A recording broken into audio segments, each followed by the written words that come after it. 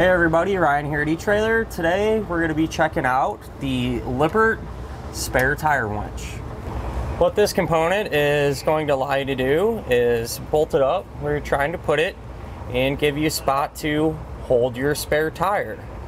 And it's one that a lot of people are probably familiar with. It reminds me of ones you see on regular passenger cars and trucks for the most part.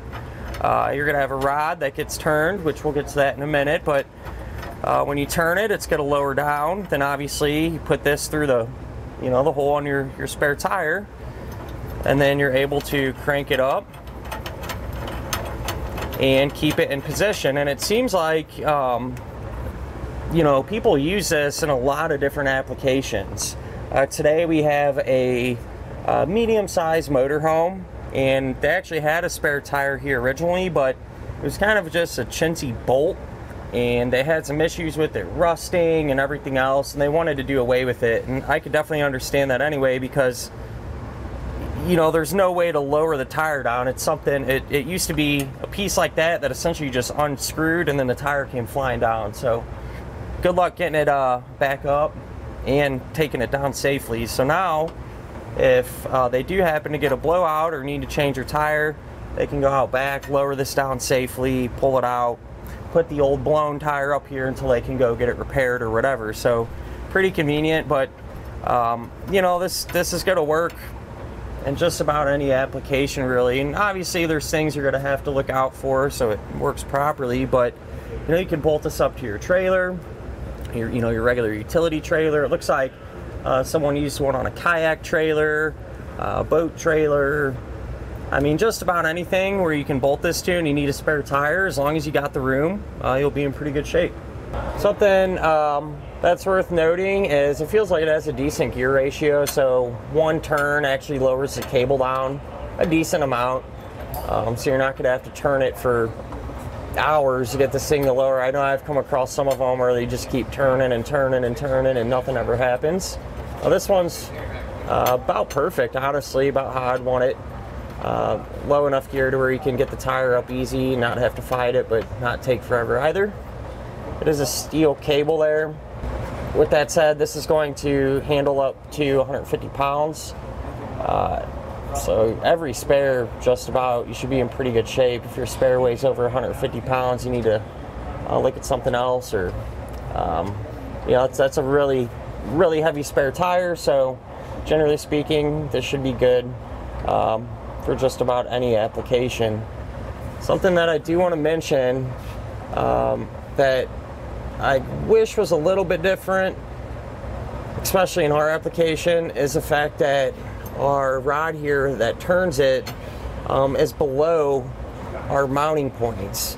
And so whenever I bolted this up, I come to realize whenever you put the tire up that the tire would normally sit against these metal these metal supports. But obviously with this rod here, that's not going to work, right? Because the tire would hit it and pinch it. So I did have to change that up a little bit and put these pieces of steel here to give me the clearance I needed. And granted, that's just any type of design. Every design is going to be a little bit different, but just keep that in mind wherever you want to mount this up. Where your spare tire is going to sit flat, it has to be below this portion there. If they could have put that up a little bit higher, changed things up a little bit, it might make it a little bit easier in some applications. But it's just going to depend on what you're needing and what you're trying to do. And in order to operate this, you are going to need this rod as well. And this just uses a cotter pin, just clips onto the end of it. The cotter pin and hardware and everything else don't come included. You'll have to get that yourself. But by putting this on, that'll allow us to use a tool to actually turn this from the back of our motorhome and get our tire either down or up. Other than that though, I mean, not really a whole lot to it. It's just a winch, really. The sides are made from metal.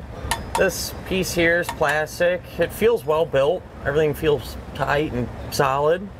And from here, it's really just trying to figure out if this is going to work for you or not. So We'll go over some measurements and stuff. I pulled the cable out completely. If you're wondering about the length of it, it's about 45 inches, believe it or not, so it comes down a pretty long way. So I feel like that ought to be good for most people.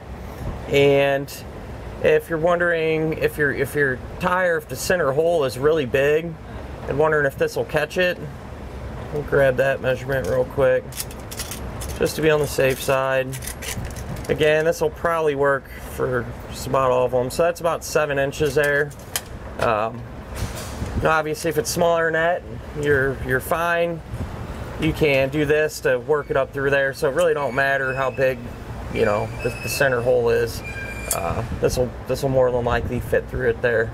And in terms of if you're trying to figure out where to mount it or anything like that, the overall length of it, so from end to end, is going to be about 6 1/4 inches. And as far as the width goes, let me measure that again.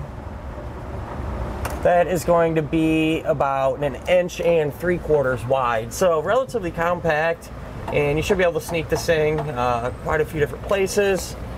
And we'll get a height measurement too. I kind of forgot about that one here. So from the top to the very bottom, that's going to be about 4 1/4 inches.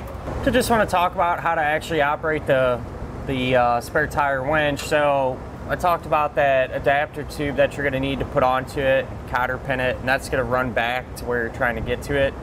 In our case, really the only thing I could do is put it behind your license plate, and I drilled a hole. And just like how you would do it with your car, you know, you take your spare tire tool, put it in there and rotate it. So you can pick up this guy here, but honestly, if you had a 4-way, like a regular tire iron, or even just a socket set, a large socket set, all this is a 3/4 inch 6-point socket, essentially, just welded onto this rod. But you know, it's nice to have a complete package. You know where it is. So if you want this, you can grab it at etrailer, but I'll line that up there, and works no different than any other spare tire. You can just crank it up and down. And that'll finish up our look at of our Lippert Spare Tire Winch.